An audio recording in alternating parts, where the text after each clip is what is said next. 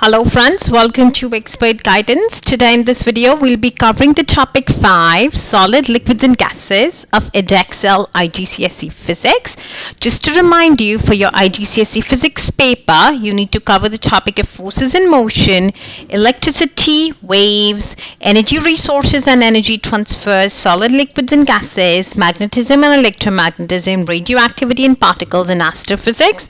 And this video is focusing on the topic 5, which is solid, liquids and gases. Now in this topic we'll be covering the major units.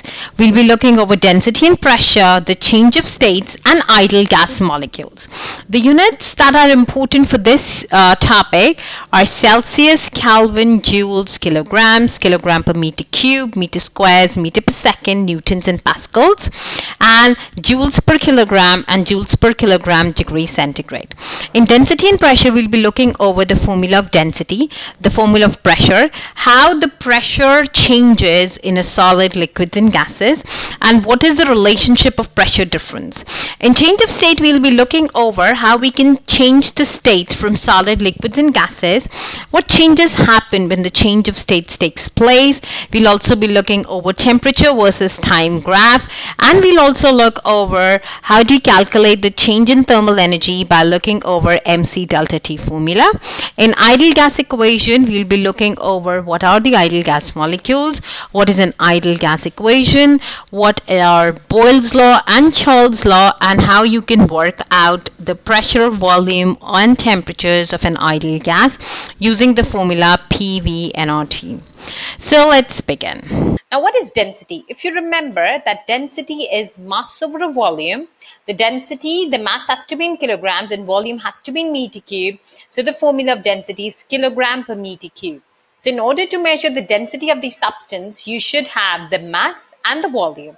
So for example, if you are given this cuboid of the length, width and height 3 meter, 2 meter and 6 meters, the volume would be length times width times height, which gives us 6 times 3, 18 times 36 centimeter cube. Now you need to convert this centimeter cube over meter cube, so you divide it by 100,000. So that will give you 36 times 10 power minus 6 meter cube density, the volume, and the mass of the object is 200 grams, which is 0.2. So to find the density of this substance, we will be doing mass over a volume. So it is 0.2 kilograms divided by the volume, which is 36 times 10 to the power minus 6. And when we do that, we will get the answer as 5.5 times 10 to the power 3 kilograms per meter cube. Okay, so in order to measure the density of the substance, we first find the mass, we find the volume. The mass has to be in kilograms and the volume has to be in meter cube. For the conversion, meter to centimeter, you times by 100, centimeter to meter, you divide by 100. Here it was cube. So centimeter cube is divided by 100 cube.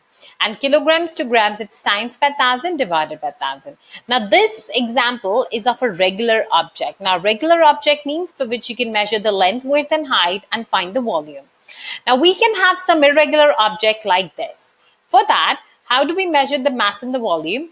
For the mass, you can use the weighing scale. For the volume, we will put it inside the water and we will see how much water this has displaced. So the change in the water level will be the volume of this substance, and we can do density as mass over a volume.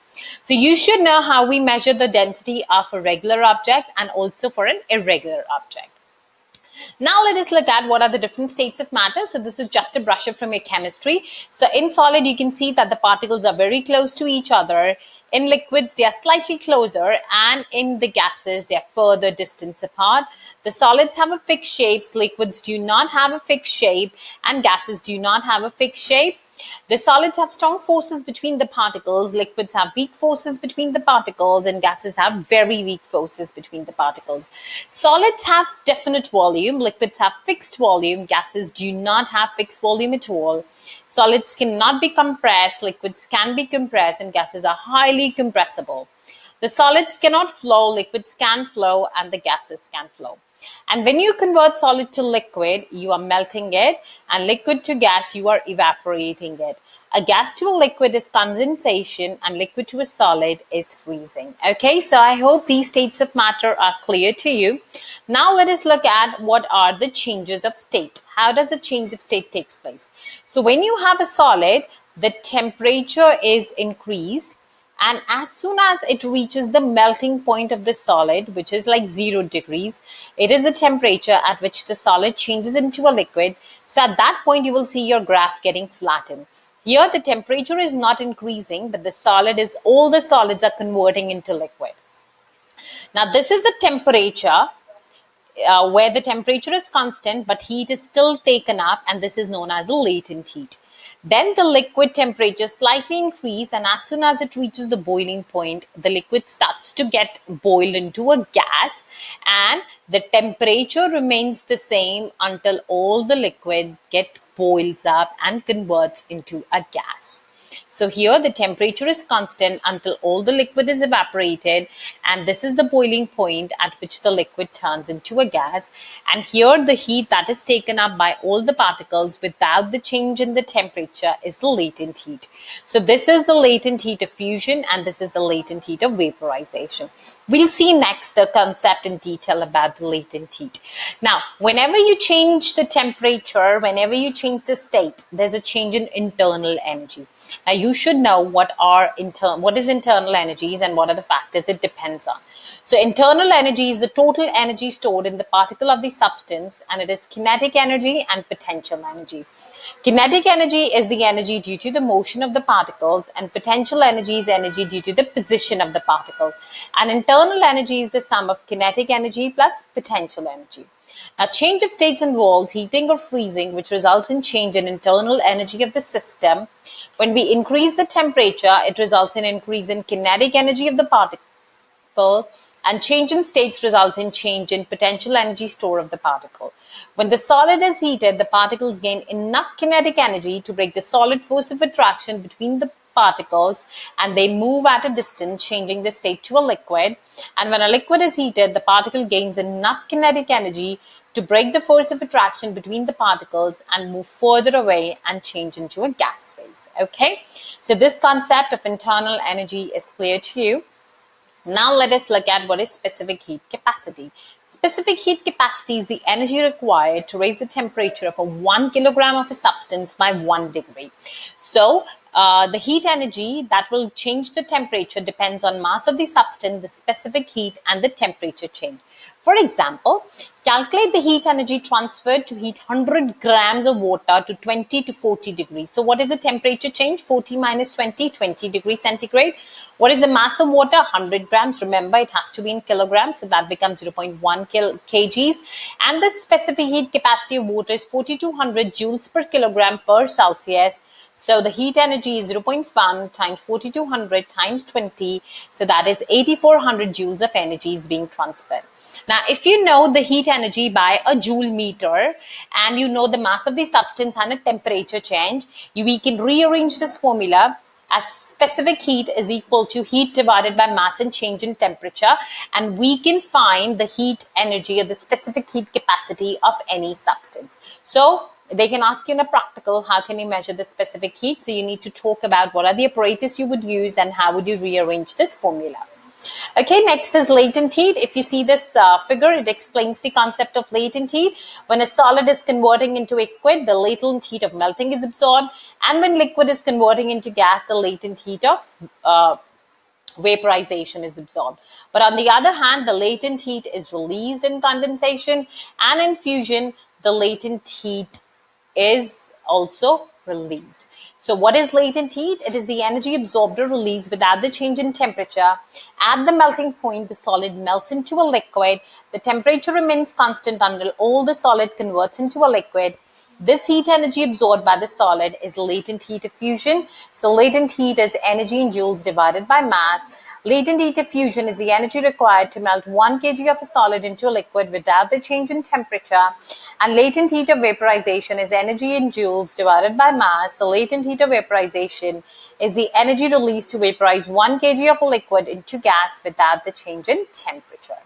Okay, so now the last concept, the pressure in a gas. Now, the gas pressure increases with temperature.